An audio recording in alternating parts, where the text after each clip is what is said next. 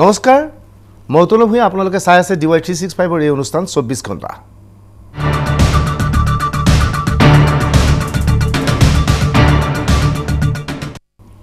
অনুষ্ঠানৰ আৰম্ভণিতে কৰোনা ভাইৰাছক আমি ধন্যবাদ জ্ঞাপন কৰিছো ধন্যবাদ কৰোনা ভাইৰাছ অসমলৈ অহাৰ পূৰ্বে বা অসমলৈ অহা নাই ভাৰতলৈ অহাৰ পূৰ্বে এই ষ্টুডিওতে 24 ঘণ্টা অনুষ্ঠানত ঘনে ঘনে হিন্দু মুছলমানৰ ওপৰত বাতৰি সম্প্ৰচাৰ কৰিবলগীয়া হৈছিল দেশত হিন্দু মুছলমানক লৈ ৰাজনীতি চলিছিল নাগৰিকত্ব সংশোধনী আইনৰ কথাই কোৱা দিল্লীৰ সাম্প্ৰদায়িক সংঘৰ্ষৰ কথাই কোৱা হওক NRCৰ কথাই কোৱা হওক চৌদিশে কেৱল হিন্দু মুছলমানৰ মাজত এক বাতাবৰণ সৃষ্টি হৈছিল বা এই বাতাবৰণ সৃষ্টি কৰা হৈছিল কোন হিন্দু কোন মুছলমান এইজন হিন্দু এও মুছলমানৰ বিৰুদ্ধে এনে ব্যৱস্থা ল'ব লাগে হিন্দুৰ বিৰুদ্ধে এনে ব্যৱস্থা লাগে এনে ধৰণৰ এক সাম্প্ৰদায়িক পৰিৱেশ পৰিস্থিতিৰ মাজত আমি কটাবলগীয়া হৈছিল আৰু তাৰ প্ৰতিফলন ঘটিছিল টেলিভিছন চেনেলৰ এই অনুষ্ঠানসমূহৰ মাজত কিন্তু ইয়াৰ মাজতে এক ভয়াবহ ভাইৰাছ আহি পৰিল ভাৰতলৈ নাম কৰোনা ভাইৰাছ অহাৰ পিছত হিন্দু মুছলমানৰ যি ভেদাভেদ সেই ভেদাভেদ পাহৰি গ'ল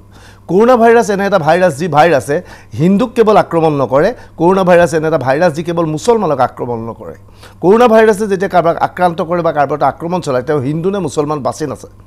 ৰাজনৈতিক নেতাই কোন হিন্দু বা কোন মুছলমান বাছি ৰাজনীতি কৰিব পাৰে কিন্তু কৰোনা ভাইৰাছে যেতিয়া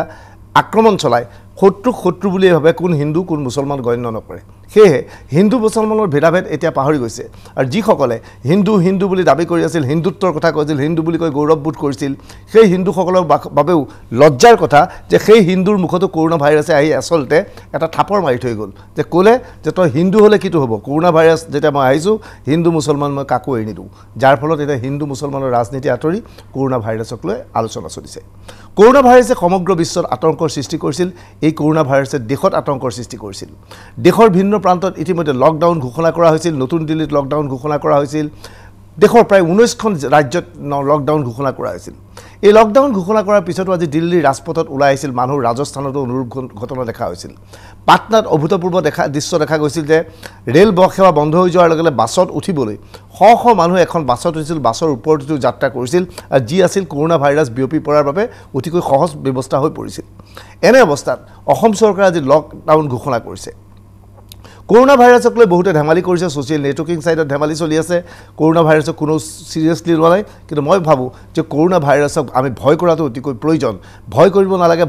নালাগে বুলি কৈ থকাৰ ফলত মানুহে ভয় কৰা নাই আৰু ভয় নকৰি এক ভয়ানক বিপদ আনিব বিচাৰিছে কৰোনা ভাইৰাছৰ বাবে আমি সকলোৱে এইভাবে সাৱধান হ'ব লাগে যে কৰোনা ভাইৰাছত কোনোবা এজন আক্ৰান্ত হ'লে সেইজন হিন্দুৱে হওক বা মুছলমান হওক সেইটো ডাঙৰ কথা নহয় সেই আক্ৰান্তজনৰ পৰা আপুনি মই সকলো আক্ৰান্ত হ'ব পাৰোঁ গতিকে আক্ৰান্ত যাতে কোনো হ'ব নোৱাৰে তাৰ বাবে কেৱল সেই ব্যক্তি নহয় আমিও এই ক্ষেত্ৰত ব্যৱস্থা ল'ব লাগিব আমি সকলোৱে ভয় খাই থকাটো জৰুৰী আছে সেয়ে আমি কওঁ ডাৰনা জৰুৰী হে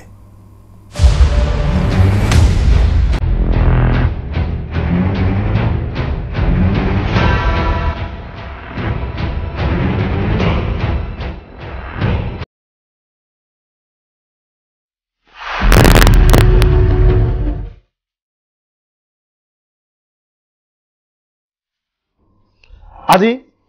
ৰাজ্যৰ স্বাস্থ্যমন্ত্ৰী হিমন্ত বিশ্ব শৰ্মাই সংবাদমেল যোগে কাইলৈ বিয়লি 6 বজাৰ পৰা 31 তাৰিখৰ 12 বজালৈকে নিশা 12 বজালৈকে লকডাউন ঘোষণা কৰিছে 24 ঘণ্টাত অনুষ্ঠানৰ পূৰ্বে আমি কালি এক বিশেষ লকডাউন নামৰ অনুষ্ঠান নিশা 8 বজাত সম্প্ৰচাৰ কৰিছিলোঁ যিটো অনুষ্ঠানত আমিও দাবী কৰিছিলোঁ লকডাউনৰ অতিকৈ প্ৰয়োজন সেই অনুষ্ঠানটোতে আমি কৈছিলোঁ যে চৰকাৰে পৰ্যায়ক্ৰমে লকডাউন দিয়াৰ কথা চিন্তা চৰ্চা কৰিছে আজি DY 365ত পুৱাৰ ভাগত আমি ব্ৰেকিং নিউজ কৰি কৈছিলোঁ যে কমেও 5 দিনৰ বাবে লকডাউন ঘোষণা কৰিব পাৰে চৰকাৰে কিন্তু লগে লগে আমাৰ বাতৰি ভুৱা বুলি বিভিন্নজনে প্ৰচাৰ চলাইছিল ছ'চিয়েল নেটৱৰ্কিং সাইটত আমাক আক্ৰমণ কৰিছিল কিন্তু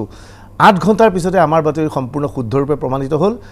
সন্ধিয়া হিমন্ত বিশ্ব শৰ্মাই 5 বজাত লকডাউনৰ কথা ঘোষণা কৰিলে এই লকডাউন কি লকডাউনৰ প্ৰয়োজনীয়তা কি সেই বিষয়ে আমি আপোনালোকৰ সৈতে বিতং তথ্য পাতিম কিন্তু প্ৰথমে চাই লওঁ হিমন্ত বিশ্ব শৰ্মাই লকডাউন প্ৰসংগত আজি প্ৰকৃততে কি তথ্য সদৰি কৰিছিল গোটেই ঘটনাৰ আজি সূক্ষ্মভাৱে পৰীক্ষা কৰি চোৱাৰ পিছত অসম চৰকাৰে সিদ্ধান্ত লৈছে যে অহাকালি বিয়লি সন্ধিয়া 6 বজাৰ পৰা 31 মাৰ্চ পৰ্যন্ত ৰাতি 12 বজা পৰ্যন্ত অসমখনক সম্পূৰ্ণৰূপে বন্ধ বা লকডাউন স্থিতিলৈ লৈ যোৱা হ'ব ইন দ্য লকডাউন পিৰিয়ড বা এই যেটো লকডাউনৰ সময়ছোৱাত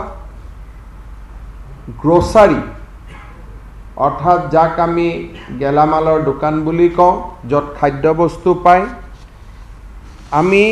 যাক ফাৰ্মাচিজ বুলি কওঁ, আৰু petrol depot, pharmacy, petrol depot আৰু গ্ৰ'চাৰী, এই তিনিওটা খোলা থাকিব। তাক বাদ দি সকলো ধৰণৰ দোকান পোহাৰ, ব্যৱসায় বাণিজ্য, অফিচ কাছাৰী, educational institution, private, government অফিচেছ, private অফিচেছ, industry, যিমানবিলাক আমাৰ মনত পৰে সেই গোটেইবিলাক সম্পূৰ্ণৰূপে বন্ধ থাকিব।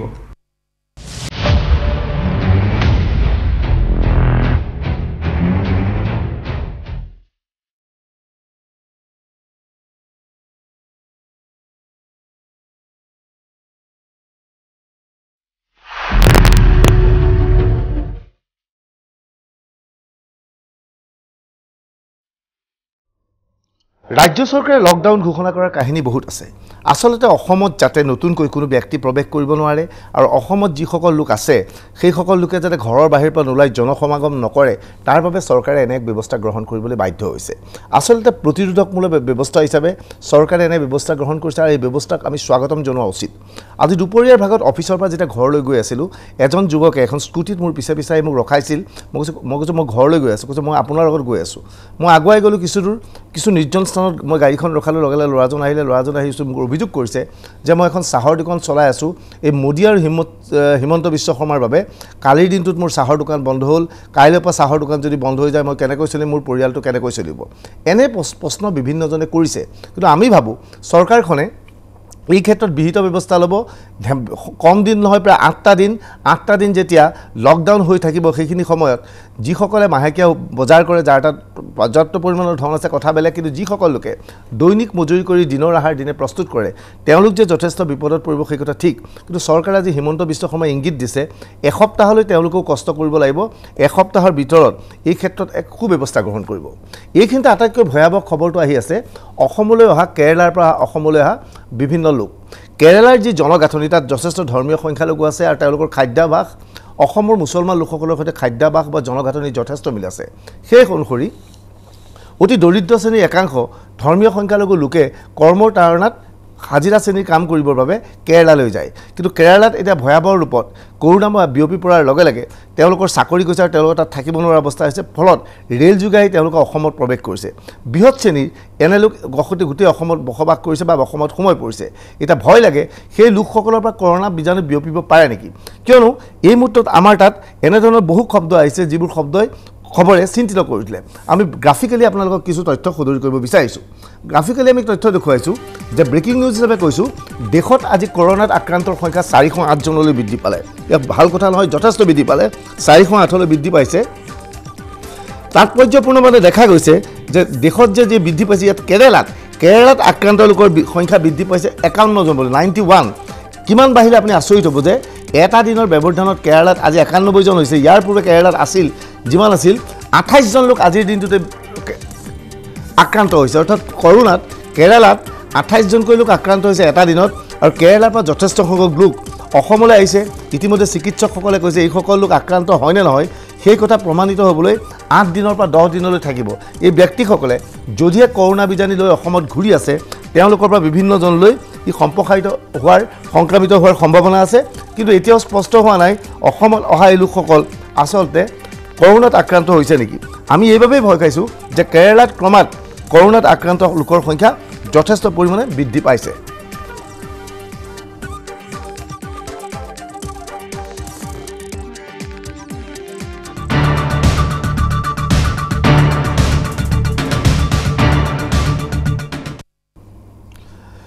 হিমন্ত বিশ্ব শৰ্মাই আজি সংবাদমেলৰ আয়োজন কৰি বিয়লি 5 বজাত এদিন দুদিন নহয় 5 দিনৰ কাৰণে লকডাউনৰ কথা ঘোষণা কৰিলে লকডাউন কি আপোনালোকক জনাও লকডাউনৰ সময়ছোৱাত ইতিমধ্যে হিমন্ত বিশ্ব শৰ্মাই কৈছে আপুনি ঘৰৰ পৰা ওলাব নোৱাৰিব কেৱল গেলামালৰ দোকান খোলা থাকিব পেট্ৰল পাম্প খোলা থাকিব এটিএম খোলা থাকিব চিকিৎসালয় খোলা থাকিব আৰু আমি সংবাদ কৰ্মীসকলৰ বাবে আমাৰ খোলা থাকিব আমি চাকৰিত আহিব লাগিব বা আমি টেলিভিছনত আমাৰ বাতৰি সম্প্ৰচাৰ কৰিব লাগিবই এইখিনি সময়ত আপুনি যদি বাহিৰলৈ ওলাই যায় সেয়া আচলতে আপোনাৰ বাবে নৈতিক অপৰাধ হ'ব ক্ৰিমিনেল অপৰাধৰ কথা বাদ দিয়ক নৈতিক অপৰাধ হ'ব আপোনাক বাহিৰত ফুৰিবলৈ ঘূৰিবলৈ পৰিয়ালৰ সম্পৰ্ক ৰাখিবলৈ পৰিয়ালৰ সৈতে যাবলৈ এই ব্যৱস্থা কৰি দিয়া নাই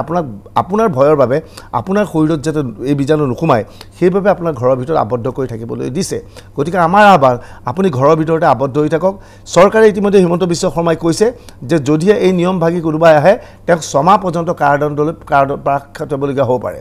ভিতৰুৱা খবৰ মতে চৰকাৰে পৰহিৰ দিনটো আৰু তাৰ পিছৰ দিনটো যথেষ্ট কঠোৰ স্থিতি গ্ৰহণ কৰিব বাহিৰত যোৱা মানুহৰ পৰিচয় পত্ৰ বিচাৰিব আৰু যদিহে সঠিক পৰিচয় পত্ৰ নাপায় কিয় তেওঁ ওলাইছে যদি প্ৰমাণিত কৰিব নোৱাৰে তেওঁক হয়তো কাৰাগাৰলৈ প্ৰেৰণ কৰিব বা কাৰাগাৰলৈ নিক্ষেপ কৰিব দ্বিতীয়তে এইখিনিতে দেখা গৈছে যে দোকানলৈ গ'লেও একোটা পৰিয়ালৰ এজন ব্যক্তি যাব পাৰিব এনে ধৰণৰ ব্যৱস্থাও হয়তো কৰিব আনুষ্ঠানিকভাৱে কাইলৈ এই ঘোষণা কৰিব কিন্তু আটাইতকৈ বেয়া কথাটো হৈছিল যে দুখীয়া শ্ৰেণীৰ লোকসকলক যিসকল লোকে ইয়াৰ পৰা সুবিধা পাম ইয়াৰ পৰা যি কষ্ট হ'ল বা যিখিনি তেওঁলোকৰ ক্ষতি হ'ব সেই ক্ষতি পাম বুলি ভাবিছিল সেই ক্ষতি পোৱা নাই এইখিনিতে বিহাৰৰ কিছু তথ্য আপোনালোকক সদৰি কৰিব বিচাৰিছোঁ বিহাৰতো লকআউট ঘোষণা কৰিছে কিন্তু কৈছে যে ৰেচন কাৰ্ড আৰু থকা ব্যক্তিলৈ এমাহৰ বিনামূলীয়া ৰেচন দিব নীতিশ কুমাৰে আজি ঘোষণা কৰিছে পেঞ্চনাৰসকললৈ 3 মাহৰ আগধন দিয়া হ'ব অসমত কিন্তু এনেধৰণৰ কোনো ব্যৱস্থা লোৱা নাই ৰেচন কাৰ্ড থকা পৰিয়াললৈ 1000 টকাকৈ সাহায্য দিয়া হ'ব লকডাউনৰ সময়ছোৱাত লগতে ছাত্ৰ ছাত্ৰীলৈ বিশেষ স্কলাৰশ্বিপ দিয়া হ'ব আনহাতে লকডাউনৰ সময়ত কৰ্মৰত ডাক্তৰ আৰু নাৰ্ছলৈ 1 মাহৰ অতিৰিক্ত দৰমহা দিয়া হ'ব এয়া হৈছে বিহাৰ চৰকাৰৰ সিদ্ধান্ত নীতিশ কুমাৰৰ সিদ্ধান্ত ভালকৈ মন দি চাওক বিনামূলীয়া ৰেচন দিয়া হ'ব পেঞ্চনাৰসকলক 3 মাহৰ আগধন দিয়া হ'ব যাতে লকডাউনৰ সময়ত চলিব পাৰে ৰেচন কাৰ্ড থকা পৰিয়াললৈ 1000 টকাকৈ সাহায্য দিয়া হ'ব যাতে সৰু সুৰা সামগ্ৰী ক্ৰয় কৰিব পাৰে আৰু ছাত্ৰ ছাত্ৰীলৈ বিশেষ স্কলাৰশ্বিপ দিয়া হ'ব আৰু চিকিৎসক আৰু নাৰ্ছলৈ 1 মাহৰ দৰমহা অতিৰিক্তভাৱে দিব পাৰে আমি হিমন্ত বিশ্ব শৰ্মাক আহ্বান জনাম বিহাৰ চৰকাৰৰ আহিৰে অসমতো যাতে কিবা ধৰণৰ ব্যৱস্থা কৰিব পাৰে অসমত যদিহে অম্বুবাচী মেলা আয়োজন কৰোঁতে লাখ লাখ লোকক চৰকাৰৰ ধনত খানা খুৱাব পাৰে খাদ্য দিব পাৰে তেনেহ'লে এই লকডাউনৰ সময়ছোৱাত এই সংকটপূৰ্ণ সময়ছোৱাত এই লোকসকলৰ বাবে আহাৰৰ ব্যৱস্থা চৰকাৰে কিয় কৰিব নোৱাৰিব চৰকাৰে নিশ্চয় এই ক্ষেত্ৰত কৰিব পাৰিব বুলি আমি আশা প্ৰকাশ কৰিছোঁ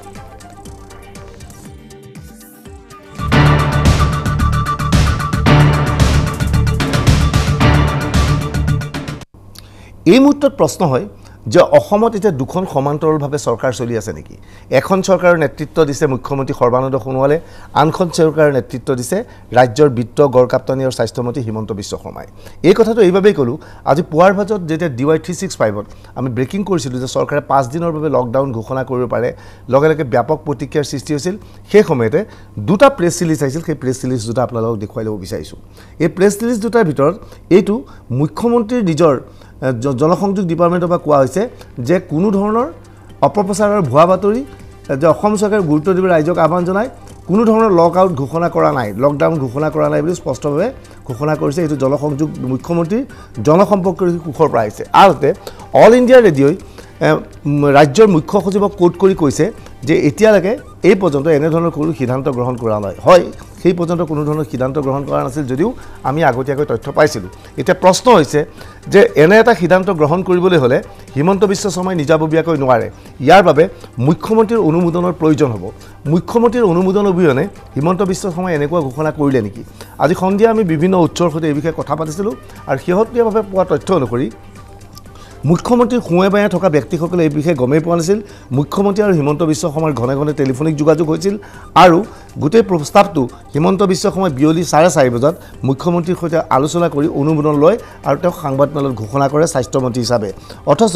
মুখ্যমন্ত্ৰীৰ সোঁৱে বায়ে থকা ব্যক্তিসকলে এই বিষয়ে কোনো জ্ঞাত নাছিল মুখ্যমন্ত্ৰীৰ কাৰ্যালয় সম্পূৰ্ণৰূপে জ্ঞাত নাছিল তেওঁলোক সম্পূৰ্ণৰূপে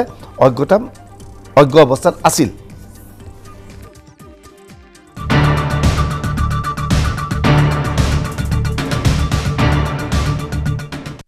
বিভিন্নজনে প্ৰশ্ন কৰিছে যে লকডাউনৰ প্ৰয়োজনীয়তা কিয় অসমত এতিয়াও কৰোনা ভাইৰাছ অহা নাই তৎসত্ত্বেও চৰকাৰে লকডাউন কিয় কৰিছে আমাৰ মানুহখিনি কেনেকৈ চলিব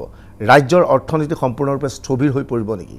দেশৰ বিভিন্ন ৰাজ্যত ইতিমধ্যে লকডাউন ঘোষণা কৰা হৈছে দৰ্শকক জ্ঞাতৰ্থে জনাওঁ যে মহাৰাষ্ট্ৰত লকডাউন ইতিপূৰ্বে ঘোষণা কৰা হৈছিল কিন্তু লকডাউনৰ সময়তো ৰাস্তাৰে বহু মানুহ অহাৰ পিছত আজি মহাৰাষ্ট্ৰ চৰকাৰে সিদ্ধান্ত লৈছে যে মহাৰাষ্ট্ৰত লকডাউন নহয় সান্ধ্য আইন জাৰি কৰা হ'ব আজি দিল্লীতো বহু মানুহ ওলাই আহিছিল ওলাই অহাৰ পিছত এতিয়া কেন্দ্ৰীয় চৰকাৰৰ পৰা নিৰ্দেশনা জাৰি কৰিছে ৰাজ্য চৰকাৰে যে আপোনালোকে এই ক্ষেত্ৰত কঠোৰ হওক আৰু ইতিমধ্যে আৰক্ষী মুতায়ন কৰা হৈছে আৰু দিল্লী আৰক্ষীৰ ফালৰ পৰা জনোৱা হৈছে কোনো ব্যক্তিয়ে বিশেষ কামত যদি যাবলগীয়া হয় তেওঁলোকে আৰক্ষী থানাৰ পৰা সান্ধ্য আইনৰ কাৰফিউ পাছ সান্ধ্য আইনৰ পাছ তেওঁলোকে পাব সেই পাছ দেখুৱালে তেওঁলোকে ওলাব পৰা যাব আচলতে চৰকাৰে এই লকডাউন ঘোষণা কৰাৰ পিছত আৰক্ষীয়ে কোনো ব্যৱস্থা কৰাৰ প্ৰয়োজনীয়তাই নাছিল আমি আশা কৰিছোঁ অসমৰ মানুহে এবাৰ সজাগতাৰ পৰিচয় দিব অসমৰ মানুহে কোনো প্ৰয়োজনীয়ভাৱে গাড়ী মটৰচাইকেল বা ঘৰৰ বাহিৰলৈ নোলাব তেওঁলোকে ঘৰৰ ভিতৰতে আবদ্ধ থাকক পৰিয়ালৰ সৈতে কটাওক টেলিভিজন চাওক তেওঁলোকে বাতৰি কাকত পঢ়ক এইখিনিতে খবৰ যে গুৱাহাটীৰ হকাৰ সন্থাই সিদ্ধান্ত লৈছে কাইলৈৰ পৰা মানুহৰ ঘৰে ঘৰে তেওঁলোকে পেপাৰ যোগান নিদিয়ে অৰ্থাৎ আপুনি শুই উঠি দৈনিক কাকতখন আপুনি ঘৰত নাপাব কৰোনা বীজাণু বিয়পি পৰাৰ আশংকাতে হকাৰ সন্থাই এইদৰে সিদ্ধান্ত লৈছে আপোনাক যদি পেপাৰখন লাগে তেনেহ'লে আপুনি এজেণ্টৰ পৰা আনিব লাগিব এই সিদ্ধান্ত তেওঁলোকে গ্ৰহণ কৰিছে এটা প্ৰশ্ন হৈছে লকডাউনৰ প্ৰয়োজনীয়তা কিয় হৈছে লকডাউনৰ প্ৰয়োজনীয়তা এইভাবে হৈছে এই প্ৰয়োজনীয়তা আমি শিকিব লাগে চীনৰ পৰা যি চীনত এই কৰোনা ভাইৰাছৰ উৎপত্তি হৈছিল সেই চীনে লকডাউনৰ জৰিয়তে সমগ্ৰ পৰিস্থিতি এটা নিয়ন্ত্ৰণ কৰিবলৈ সক্ষম হ'ল কেনেকৈ সক্ষম হ'ল এই প্ৰতিবেদন চাওক দেশৰ অন্যান্য ৰাজ্যৰ লগতে অসমত অসম চৰকাৰে 5 দিনৰ বাবে লকডাউন ঘোষণা কৰাৰ লগে লগে মিশ্ৰিত প্ৰতিক্ৰিয়াৰ সৃষ্টি হৈছে একাংশ সমালোচকে প্ৰশ্ন কৰিছে লকডাউনৰ প্ৰয়োজনীয়তা কিয় আছিল অসমত এতিয়া কোনো ধৰণৰ কৰোনা ভাইৰাছত আক্ৰান্ত লোকক চিনাক্ত কৰা হোৱা নাই তৎসত্ত্বেও লকডাউনৰ ব্যৱস্থা কিয় কৰা হ'ল এই ব্যৱস্থাৰ ফলত সাধাৰণ শ্ৰেণীৰ লোক বিপদত পৰিব বুলি একাংশই আশংকা প্ৰকাশ কৰিছে একাংশ লোকে দাবী কৰিছে লকডাউন হোৱাৰ ফলত দৈনিক কাম কাজ কৰি চলা ফুৰা কৰা ব্যক্তিসকল যথেষ্ট বিপদত পৰিব কিন্তু বাস্তৱিকতে সেয়া সত্যনে দেখা গৈছে উত্তৰ প্ৰদেশ চৰকাৰে লকডাউন ঘোষণা কৰাৰ লগে লগে ৰাজ্যসকলৰ শ্ৰমিকসকলক 1000 টকাৰ সাহায্য দিয়াৰ ঘোষণা কৰিছে পঞ্জাব চৰকাৰে প্ৰতিজন শ্ৰমিকক 3000 টকাকৈ সাহায্য দিয়াৰ কথা ঘোষণা কৰিছে অসম চৰকাৰে অৱশ্যে আনুষ্ঠানিকভাৱে এই ঘোষণা এতিয়াও কৰা নাই 2 দিনতে এই ঘোষণা কৰাৰ কথা ইকনমিক ইম্পেক্টখিনি কেনেকৈ আমি জোৰা টাপলি মাৰিব পাৰোঁ তাৰ বিষয়ে অহা 2-3 দিনৰ ভিতৰত আপোনালোকক আমি আকৌ লগ পাম and will discuss date on সিদিনাখন আমি এইখিনি বিষয়ে কথা পাতিব যত্ন কৰিম বাট নেভাৰডিলেছ 1 এপ্ৰিলৰ পৰা আমাৰ নেশ্যনেল ফুড ছিকিউৰিটি এক্টৰ যিটো চাউল যায় আমি বাজেটতো এনাউন্স কৰিছিলোঁ যে it will be given free চ' বাজেটত এনাউন্স হ'লে জুন জুলাইত এইটো ফ্ৰী পালেহেঁতেন but now we are fast trekking and আমি FCIৰ লগত কথা পাতিছোঁ যে অহা 1 এপ্ৰিলৰ পৰাই কাৰ্যকৰী হোৱাকৈ আমি ৰেচনত যি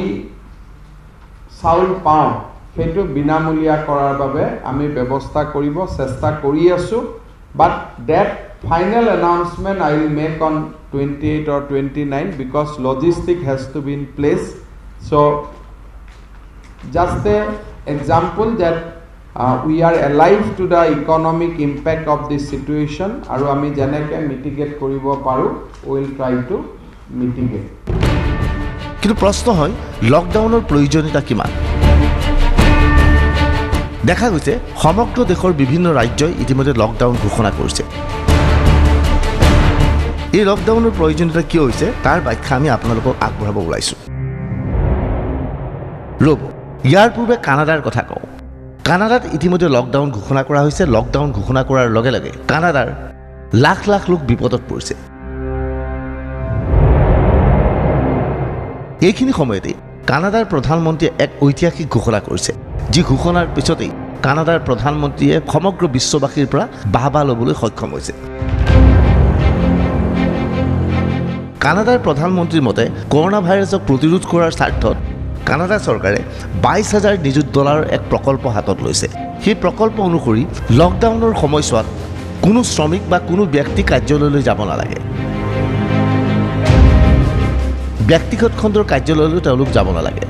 ইয়াৰ বাবদ প্ৰতিজন কৰ্মচাৰীৰ চাকৰি সুৰক্ষাৰ গেৰাণ্টি লৈছে প্ৰধানমন্ত্ৰীয়ে। অৰ্থাৎ কোনো কৰ্মচাৰী কাৰ্যালয়লৈ নগ'লে তেওঁক যদি চাকৰিৰ পৰা বৰ্খাস্ত কৰা হয় তেনেহ'লে ইয়াৰ বাবদ ক্ষতিপূৰণ দিব কানাডা চৰকাৰে। ইয়াৰ উপৰি কানাডাৰ প্ৰধানমন্ত্ৰীয়ে ঘোষণা কৰিছে যে লকডাউনৰ পৰিপ্ৰেক্ষিতত কোনো ব্যৱসায়ী যদি ব্যৱসায় বন্ধ হৈ পৰে তেওঁকো চৰকাৰৰ ফালৰ পৰা আৰ্থিক সাহায্য প্ৰদান কৰা হ'ব। এনে অৱস্থাত কানাডাত পূৰ্ণদমে চলিছে লকডাউন প্ৰক্ৰিয়া। এইবাৰ প্ৰশ্ন হয়, এই মুহূৰ্তত বিশ্বৰ ভিতৰত সৰ্বাধিক কৰোণাত আক্ৰান্ত দেশ কোনখন হৈছে?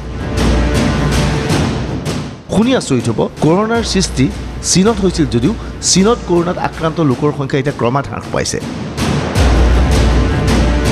ইয়াৰ বিপৰীতে কৰোণাত আক্ৰান্ত লোকৰ সংখ্যা বৃদ্ধি পাইছে ইটালীত।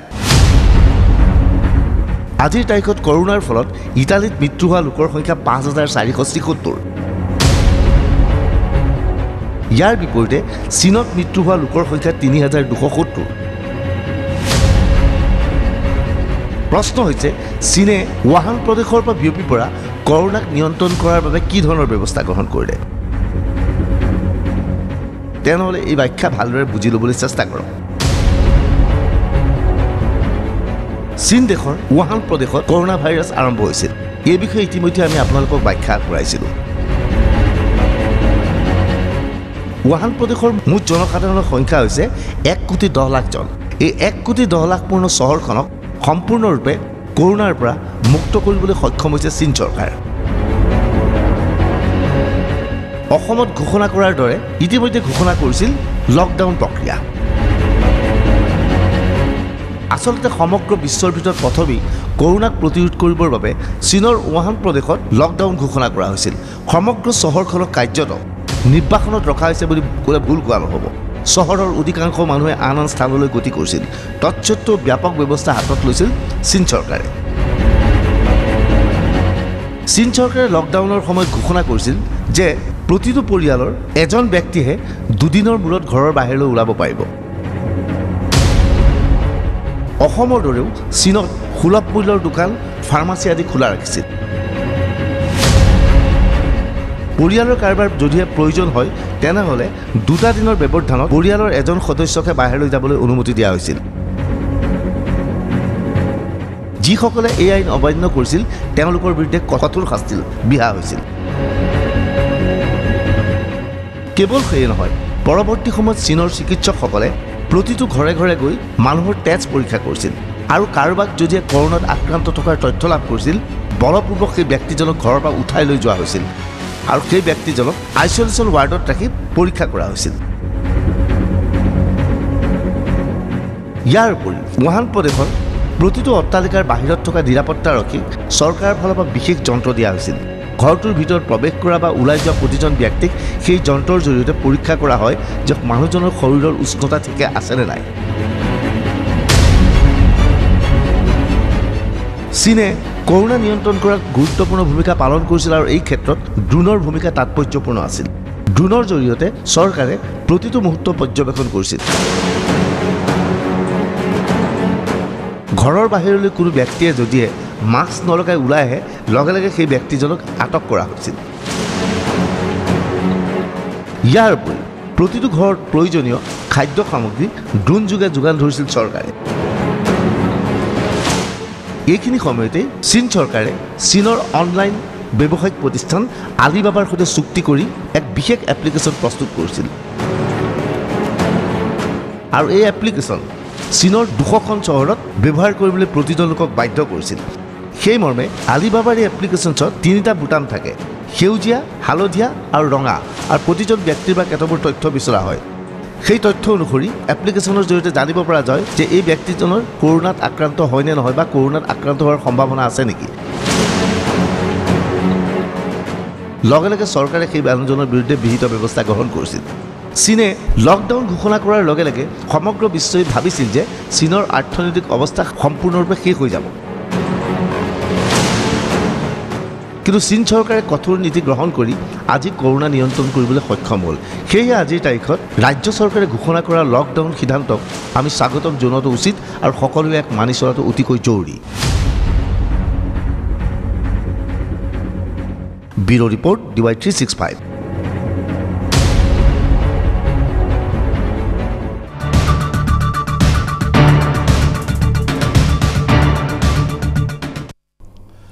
কৰোনা ভাইৰাছক কেন্দ্ৰ কৰি যি ধৰণে আমি সতৰ্ক হ'ব লাগিছিল বা যি ধৰণে আমি ভয় খাব লাগিছিল সেই ধৰণে ভয় খোৱা নাই চৰকাৰৰ ফালৰ পৰা প্ৰাৰম্ভিক পৰ্যায়ত কৈ থকা হৈছিল যে ভয় খাব লাগে ভয় খাব নালাগে কিন্তু শেহতীয়াভাৱে ভয় খাব নালাগে কওঁতে মানুহ ইমানেই আগুৱাই গৈছে মানে গোটেই বিষয়বস্তু ইমানেই গুৰুত্ব নিয়া নাই যেতিয়া আমি ভয় খোৱাটো অতিকৈ প্ৰয়োজন হৈ পৰিছে সেয়ে আমি কওঁ আমি এটা বাণিজ্যিক বিৰতি ল'ম বাণিজ্যিক বিৰতিৰ পিছত দেখুৱাম যে কৰোনা ভাইৰাছ কি কৰোনা ভাইৰাছ আপোনাৰ শৰীৰত যদি প্ৰৱেশ কৰে আপোনাৰ কেনে অৱস্থাৰ সৃষ্টি হ'ব আৰু কৰোনা ভাইৰাছৰ পৰা প্ৰতিৰোধ কৰিবলৈ আপুনি কি ব্যৱস্থা কৰিব লাগিব কি প্ৰতিষেধক খাব লাগিব সেয়া দেখুৱাম কিন্তু তথাপিও কওঁ যে দৰ্ণা সঁচাকৈ জৰুৰী হে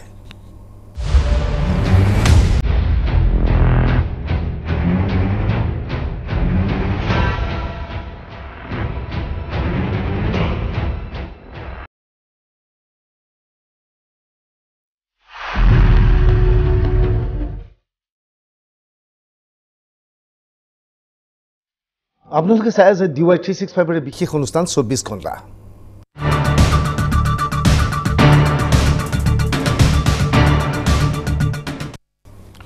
কৰোনা ভাইৰাছক কেন্দ্ৰ কৰি আমি যিমান সচেতন হ'ব লাগিছিল বা ই কেনেকৈ আমাক ক্ষতি কৰিব পাৰে তাৰ বিষয়ে আমি যি ধৰণে জানিব লাগিছিল সেই ধৰণে আমি জনা নাই কিছুমান সাধাৰণ অপব্যাখ্যাক লৈ আমি চিন্তিত হৈ আহিছো আজি আমি দৰ্শকসকলক কৰোনাৰ উৎপত্তি কৰোনাৰ কি প্ৰতিষেধক থাকিব পাৰে কৰোনা কেনেকুৱা বেমাৰ তাৰ বিতং তথ্য আপোনালোকক সদৰি কৰিম আমি আশা কৰিছো লকডাউন হোৱাৰ পূৰ্বে এই বাতৰিটোৱে এই প্ৰতিবেদনে সেই সকল লোকক যথেষ্ট সহায় কৰিব তেওঁলোকক বুজিব যে এই ৰোগটো কি এই কেনেকুৱা অৱস্থাত এই ৰোগ হয় এই ৰোগৰ ভয়াৱহতা কি তাৰ ওপৰত আমাৰ এক বিতং প্ৰতিবেদন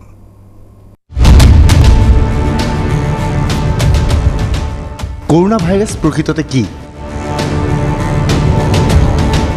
কৰোনা ভাইৰাছ প্ৰকৃততে ভাইৰাছৰ এটা গ্ৰুপ ইয়াৰ মাজত বিভিন্ন প্ৰকাৰৰ ভাইৰাছ সন্নিবিষ্ট থাকে মাইক্ৰোস্কোপত এই ভাইৰাছক যদি পৰ্যবেক্ষণ কৰা হয় তেনেহলে ভাইৰাছৰ হিৰত এটা মুকুট সদৃশ সামগ্ৰী দেখা যায়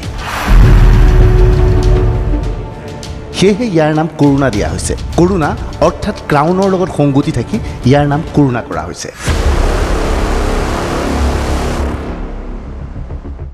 কৰোনা ভাইৰাছক 4টা ভাগত বিভক্ত কৰা হয় আলফা বেটা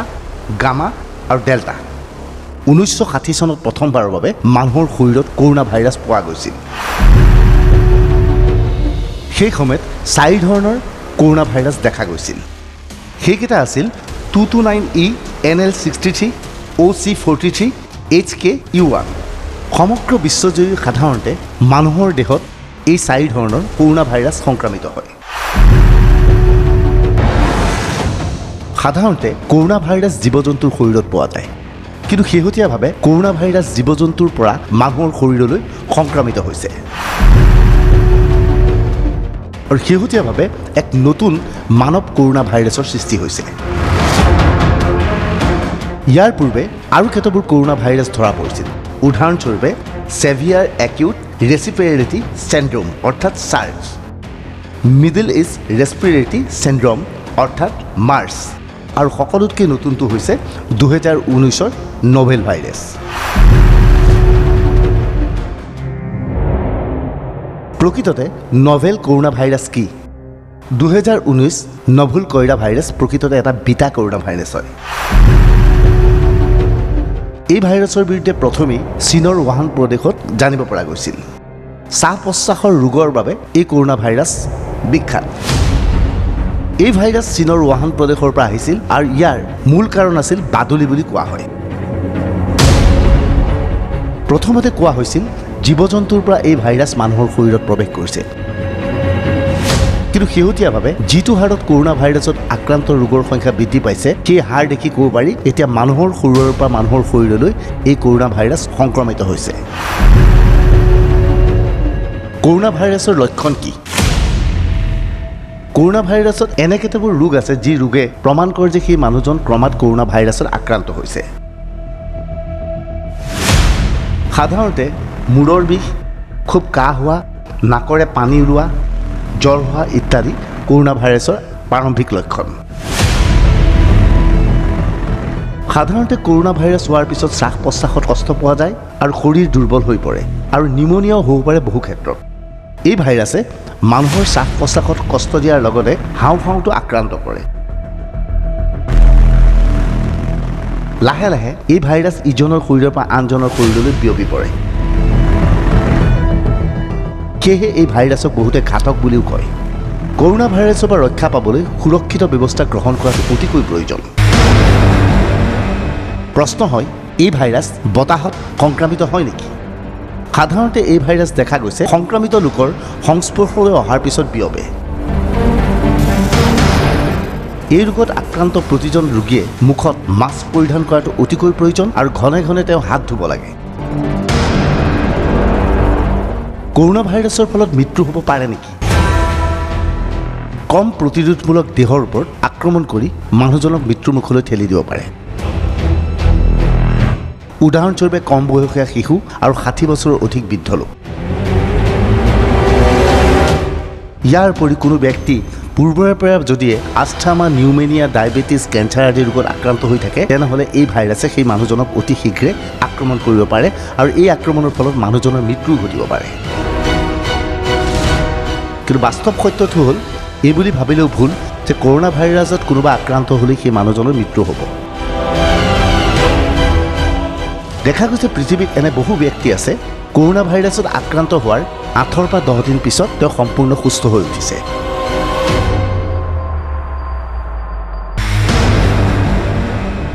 কৰোনা ভাইৰাছৰ পৰা ৰক্ষা পাবলৈ আগতীয়াকৈ কি ব্যৱস্থা ল'ব লাগে? নিজৰ হাতখনক ঘনে ঘনে ধোৱাটো আপোনাৰ প্ৰধান আৰু মৌলিক দায়িত্ব হৈ পৰিছে। যদি আপোনাৰ কাহ অথবা পানী লগা জ্বৰ হৈছে তেনেহ'লে আপুনি মাস্ক নিশ্চয় পৰিধান কৰক। কেতিয়াবা হাঁচি মাৰিলে মুখখন ঢাকি ৰাখিবলৈ চেষ্টা চলাওক। হেণ্ড চেনিটাইজাৰে ঘনে ঘনে নিজৰ হাতখন পৰিষ্কাৰ কৰক। কৰোনা ভাইৰাছৰ কিবা চিকিৎসা আছেনে? কৰোনা ভাইৰাছৰ এই পৰ্যন্ত কোনো ধৰণৰ চিকিৎসা নাই। কৰোনা ভাইৰাছৰ ভেকচিনৰ বাবে ইতিমধ্যে চিকিৎসকসকল ব্যস্ত হৈ পৰিছে, কিন্তু কোনো ধৰণৰ গৱেষকে এই পৰ্যন্ত কৰোনা ভাইৰাছৰ ভেকচিন এতিয়াও প্ৰস্তুত কৰি উলিয়াব পৰা নাই। কোনো ধৰণৰ এণ্টিবায়'টিকে কৰোনাত আক্ৰান্ত ৰোগীৰ অসুখত প্ৰতিহত কৰিব নোৱাৰে, কিয়নো কৰোনা কোনো বেক্টেৰিয়া নহয়, কৰোনা হৈছে এটা ভাইৰাছ।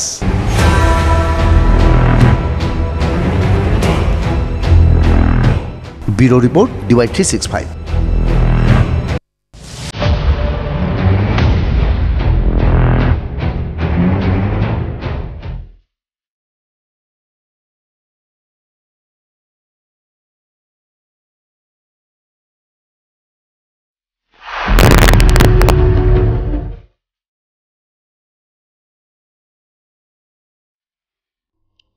কৰোনা ভাইৰাছৰ ফলত এতিয়া সৰ্বাধিক মৃত্যু হোৱা দেশখন হৈছে ইটালী। ইটালীত এনে বৃহৎ সংখ্যক লোকৰ মৃত্যু হৈছে কিয়? শেহতীয়া সমীক্ষা মতে ইটালীৰ স্বাস্থ্য ব্যৱস্থা যথেষ্ট উন্নত।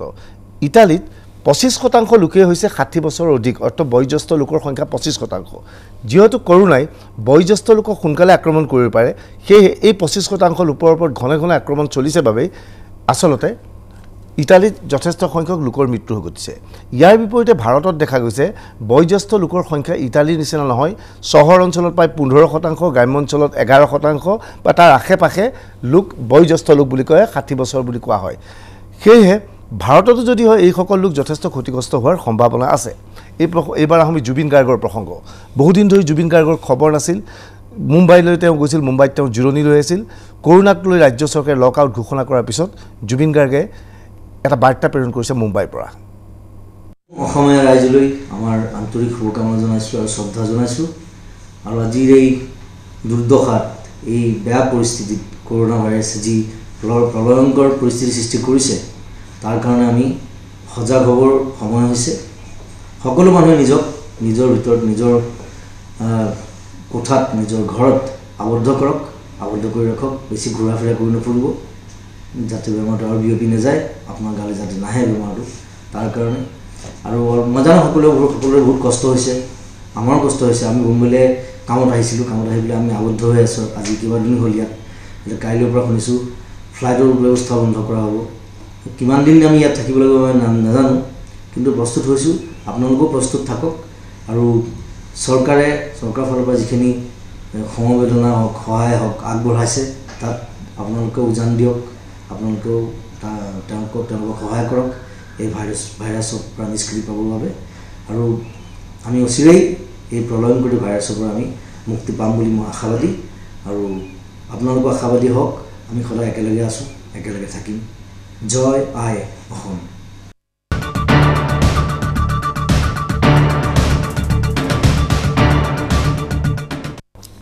প্ৰধানমন্ত্ৰী নৰেন্দ্ৰ মোদীৰ আহ্বান ক্ৰমে দেওবাৰৰ দিনটোত সন্ধিয়া 5 বজাৰ পৰা 5:05 মানলৈ বিভিন্নজনে চিকিৎসাকৰ্মীয়ে আৰক্ষী সংবাদকৰ্মী আদিয়ে যিসকলে কৰোনাৰ মাজতো কাম কৰি আছে তেওঁলোকক ধন্যবাদ জ্ঞাপন কৰি বাদ্যযন্ত্ৰ বজাই ওলাই আহিছিল শেহতীয়াভাৱে সন্মুখলৈ আহিছে বলিউডৰ তাৰকাসকল কেনেকৈ ওলাই আহিছে আমি দেখুৱাব বিচাৰিছোঁ তেওঁলোকক প্ৰথমে দেখা গৈছিল এই মন কৰক দেখা গৈছিল মোদীৰ আহ্বান ক্ৰমে বিভিন্নজন ওলাই আহিছিল ইয়াৰ মাজত বচ্চন পৰিয়ালকো ওলাই অহা দেখা গৈছিল য'ত দেখা গৈছিল অমিতাভ বচ্চন অচিৰালয় অভিষেক বচ্চন আৰু তেওঁলোকৰ সন্তান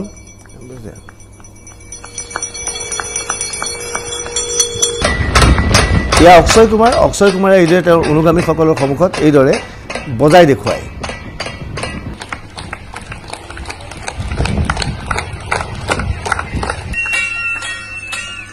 আয়ুষ্মান খুৰানাক দেখা গৈছিল এইদৰে কাঁহী বাতি বজোৱা অৱস্থাত পৰিয়ালৰ সদস্যৰ সৈতে তেওঁৰ ফ্লেটৰ বাহিৰত দেখা গৈছিল বৰুণ ধাৱানক লগত আছিল পিতৃ ডেভিড ধাৱান এয়া হৈছে হেমা মালিনীৰ বাসগৃহ কন্যা এইদৰে মুখত পেপালৈ উঠিছে আৰু কিনাৰত নাচি আছে হেমা মালিনীক দেখা গৈছে এয়া হেমা মালিনীক বজাইছিল হেমা মালিনীৰ পৰিয়ালৰ অন্যান্য সদস্যসকল আগবাঢ়ি আহিছিল ইয়াৰ বাবে নাচি হেমা মালিনী দেখা গৈছিল মিকা সিঙৰ সৈতে কপিল শৰ্মাক ড্ৰাম বজোৱাৰ নিজৰ ঘৰৰ বাহিৰত মিকা সিঙে ড্ৰাম বজাইছিল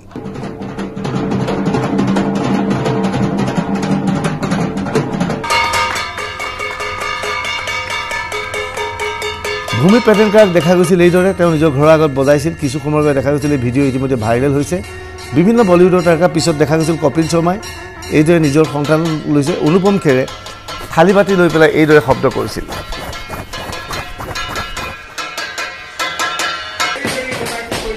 ইয়াত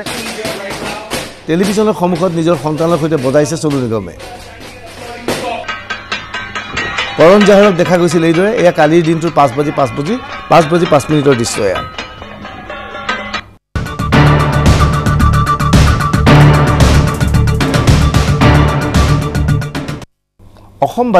অসম বিধানসভাৰ বাজেট অধিৱেশন চলি থকা সময়তে ভয়ানক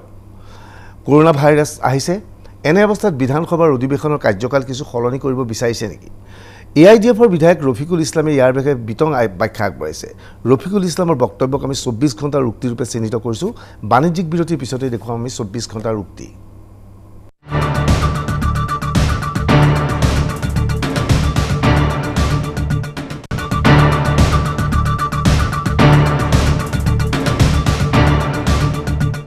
এনেতো আছিল আপোনাৰ 30 তাৰিখলৈকে এছেম্বলি হ'ব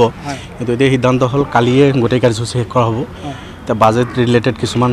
ইম্পৰ্টেণ্ট কাৰ্যসূচী আছে সেইখিনি কালি হৈ যাব যিমান ছুটি কৰিব পৰা যায় কাৰ্যসূচী সময় আপোনাৰ 0 নাথাকে 54 নাথাকে 301 এইবিলাক কাৰ্যসূচী নাথাকে আপোনাৰ কাটমৰ্চনো একেবাৰে ছুটি কৰি কৰা হ'ব কৰোনাৰ ওপৰতো কালি গোটেই আলোচনা হ'ব মন্ত্ৰীয়ে ষ্টেটমেণ্ট দিব ইয়াৰ ওপৰত আপোনাৰ দুই এটা যদি হয় ইম্পৰ্টেণ্ট বিল যদি আছে এইটো পাছ হ'ব বাকী বিল হয়তো চোৱা যাব মোটামুটি কথা হ'ল যে কাৰ্যসূচী সময় অনা হৈছে আৰু কালিৰ ভিতৰতে গোটেইখিনি শেষ কৰি দিয়া হ'ব